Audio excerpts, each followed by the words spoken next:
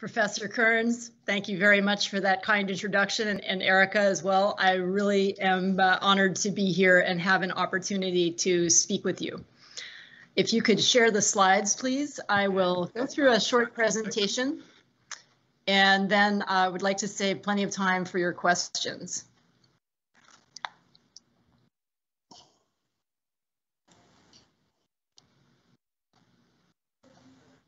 Okay, if you can see the slides, you can take the control. You can see the button, the upside. Okay, please. Okay, very good.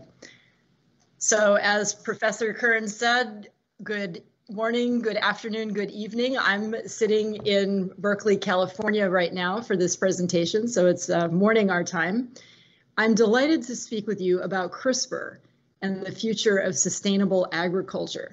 This is a topic near and dear to my heart. I am not an agricultural specialist or a plant biologist, but I think, as you will see, the technology of CRISPR is opening the door to extraordinary opportunities in agriculture, something that our institute is keenly interested in and I think affects all of us as we deal with the challenges of climate change and increasing global populations.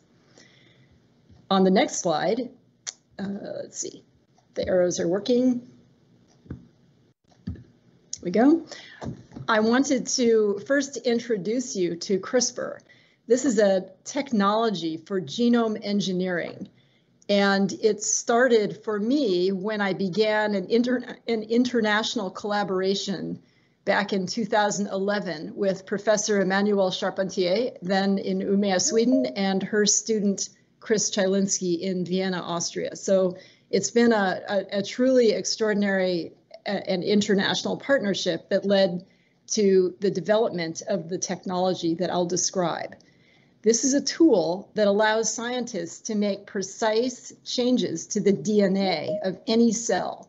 What you see in this picture is a representation of the molecules that achieve genome editing.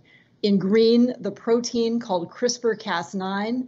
In yellow, it's RNA guide, which tells the protein where to go in the DNA.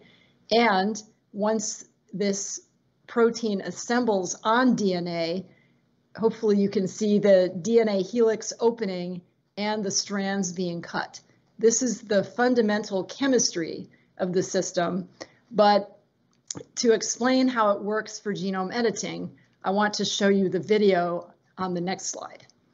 So this is a representation of how CRISPR-Cas9 works in animal and plant and human cells. The protein Cas9 is able to search through all of the DNA in the cell to find a short sequence that matches the sequence of the RNA guide. Once it arrives at that position, the DNA unwinds, the protein is able to introduce a double-stranded break to the DNA, and that breakage triggers repair enzymes in the cell to fix the break, and in the process, introduce a change to the DNA. There are many different ways to implement CRISPR that allow DNA to be removed, DNA to be inserted, or the actual letters of the DNA to be altered. And this provides a profound opportunity now for scientists to control the genetics of animals and plants and to make changes that help us both understand the basic functions of genes, but also increasingly to interfere with the DNA itself for medical or agricultural applications. So when we think about where this technology is headed, it was just under 10 years ago that Professor Charpentier and I published our research for the first time in 2012. Less than 10 years later, we have multiple companies that have started around the world that are working with CRISPR. We have multiple clinical trials that have already announced their exciting results. And importantly for this conversation, many agricultural companies, large and small across the world, are adopting CRISPR because they recognize that it's a powerful tool for today and for the future. So I wanted to briefly mention what we consider the 4 revolutions of plant breeding, starting with selective breeding that required a lot of time and depended on random changes to the DNA in plants to give rise to desired traits. This led to mutation breeding since the 1920s, in which random changes could be introduced using radiation or other kinds of mutagens like chemicals to introduce random alterations to plant DNA, followed by selection for plants with desired traits. Again, relatively fast compared to selective breeding, but a random process.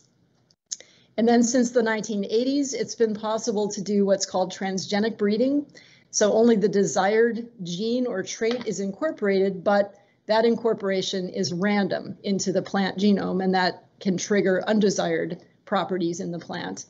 And now with genome editing, we have a unique opportunity to make precise changes to the DNA of plants.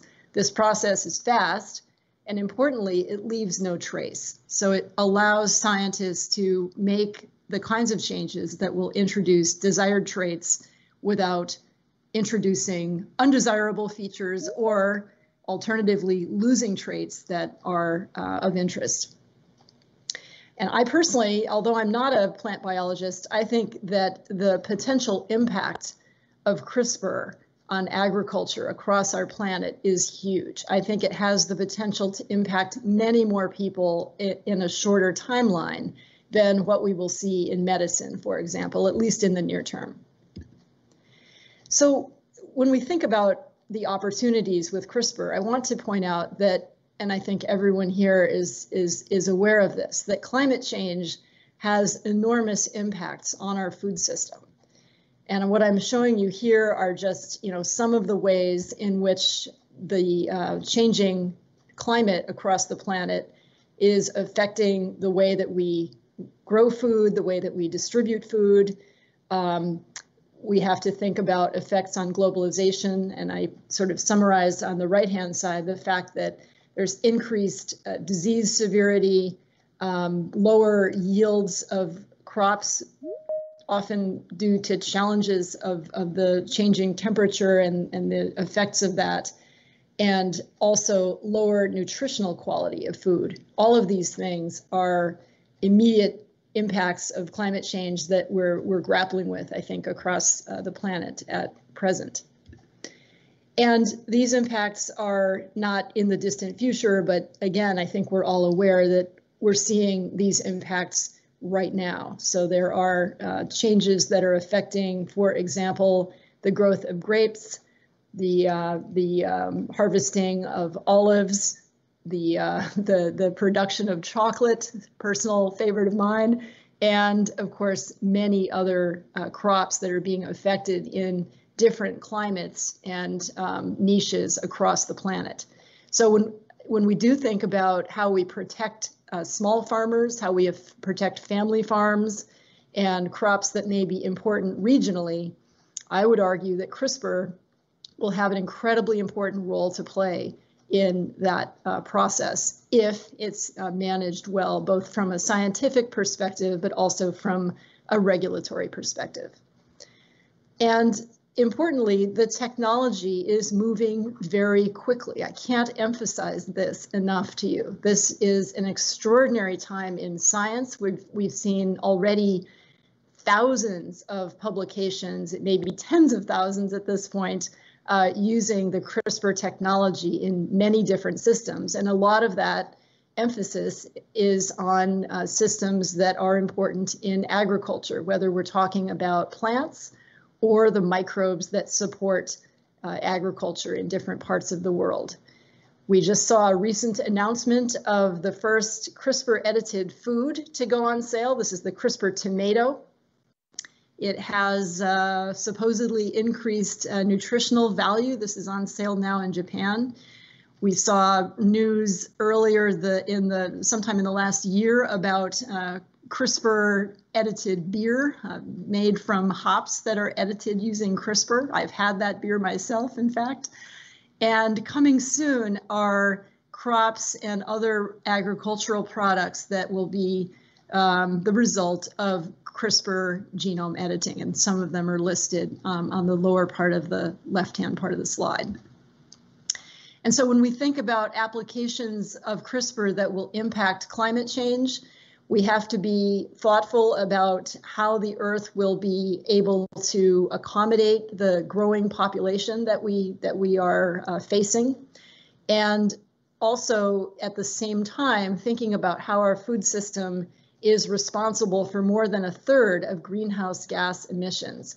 How do we grapple with this seemingly this sort of juxtaposition of an increased population and increased greenhouse gas emissions from food production?